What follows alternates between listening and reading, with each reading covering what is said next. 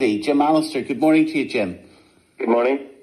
Good morning. Let's step through some of what's happened today. The use of this quote in the Daily Telegraph, ready for peace, prepared for war. Sir Geoffrey Donaldson saying the EU must distance itself from that immediately, and he's calling for the Irish government to use its influence. Yes, I agree with all that.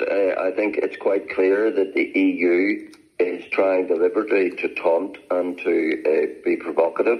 And, you know, this is the same EU that went apoplectic and told us that you couldn't break international law.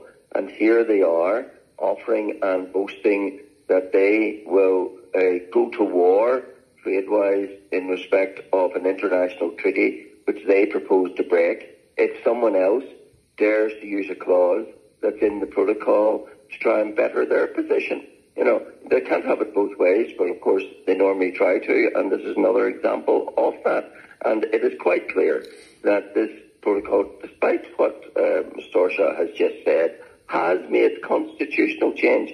You don't believe me, believe a High Court judge who said that the effect of the protocol, because it's incompatible with the Acts of Union, namely Article 6, has superseded, has repealed that particular article. So that is constitutional change that we were promised under the Belfast Agreement couldn't happen without consent, and patently has. And therefore, you know, I think it's quite clear that the protocol is wholly incompatible with our position as an integral part of the United Kingdom, and that's the basis and the reason why it can never be acceptable to any unionist. And a United Kingdom without a post-Brexit trade deal, Jim, is better, is it, than having the protocol? Yes, because the protocol divides the United Kingdom. Try telling that to the people of this country when they see the prices that will be associated with that scenario. Let's not get hysterical. Tariffs. Let's not get hysterical about this. Tell the people of the United Kingdom why the people of Northern Ireland, why they've got increasing prices, because they can't get supplies from their normal GB market. But they can't get some of them, can't they? Yes, that's what the protocol has done to us. It has partitioned the United Kingdom. It has created the preposterous spectacle of an Irish sea border. It has cut us off from our main market, with resulting impact on prices and manufacturers, and it has denuded and diminished our position in the United Kingdom by virtue of dismantling Article 6, one of the pillars of the UK. What is the United Kingdom of Great Britain and Northern Ireland but an economic union and a political union? The economic union is based on Article 6, and that, we are told, has been repealed. So, of course, are you seriously going to pretend, Jim, that the United Kingdom would be in a good place without a trade deal with the EU?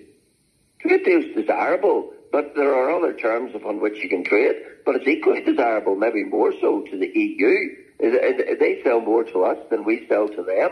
So I think there is a lot of rhetoric and empty rhetoric from the EU in this matter. But the fundamental here is Northern Ireland part of the United Kingdom, or is it not?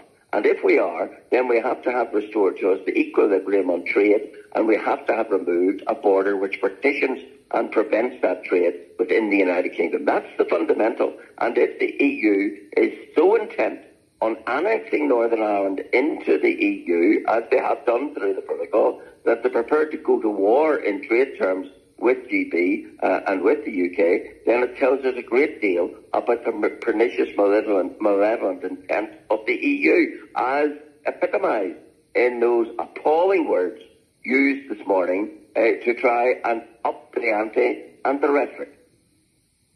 Jim Allister, thank you.